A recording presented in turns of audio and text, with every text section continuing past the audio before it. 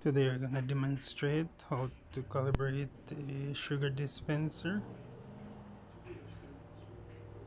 So first, let's look at the button. So we have a small, medium, and large, and an extra large button.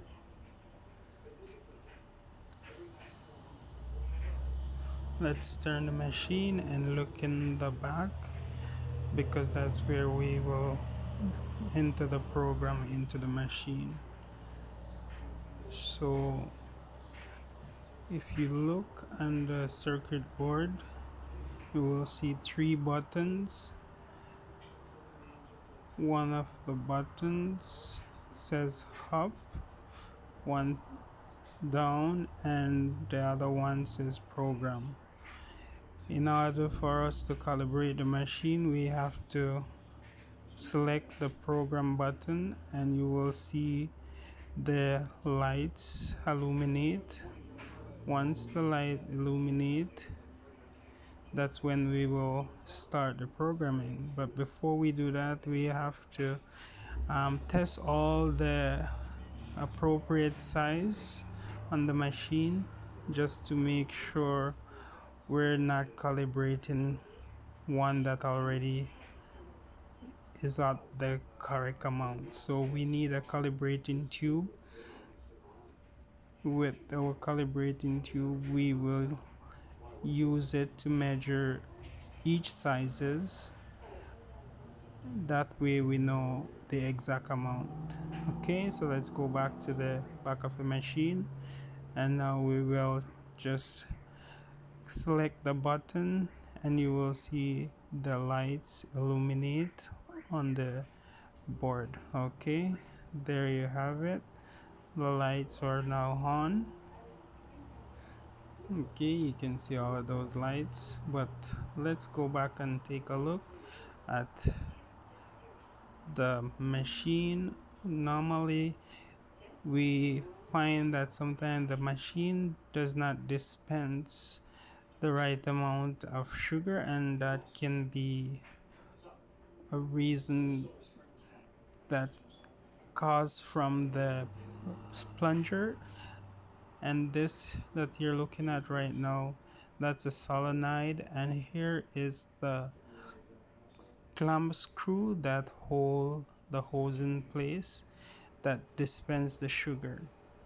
Okay, so normally we have to clean that up. Sometimes we have to change the hose.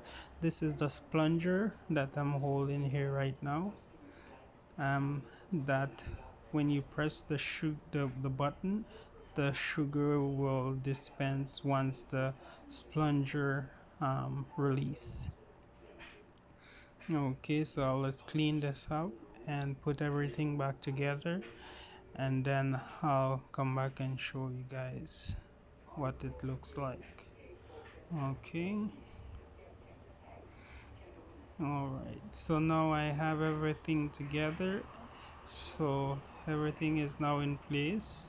So I'll just fit it to the machine, and once it's fit onto the machine, then I can start the calibration process. There you go, it's now on the machine, and now we can begin programming the machine. So I'll start normally with the size that is off, and once I select the size and I see how much is dispensed, like there in the tube right now, so I'll look at that and I'll see how much I need to adjust. And once I know what amount I need to adjust, then I will go to the back of the machine, and I would select the program button, and then I'll dispense once more. And after I dispense the sugar, then I will decide whether I need to go up or I need to go down.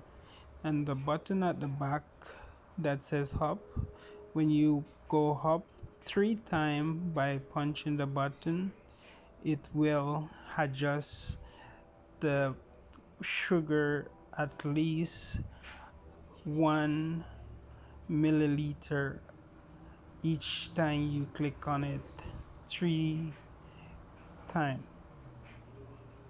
Okay.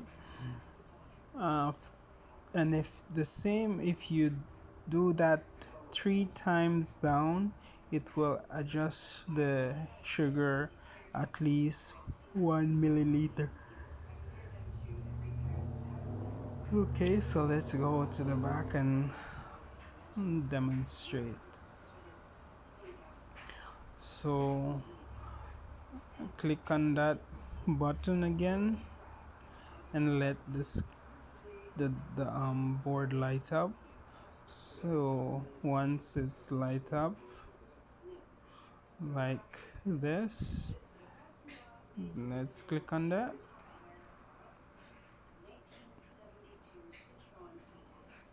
See, there you go.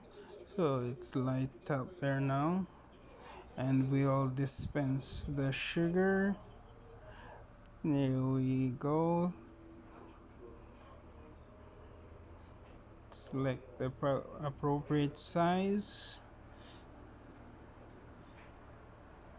So I'm doing an extra large, so I click on the extra large button, and then I'll see how much I need to adjust. So there you go at the back. I'll adjust it. So I need to go up.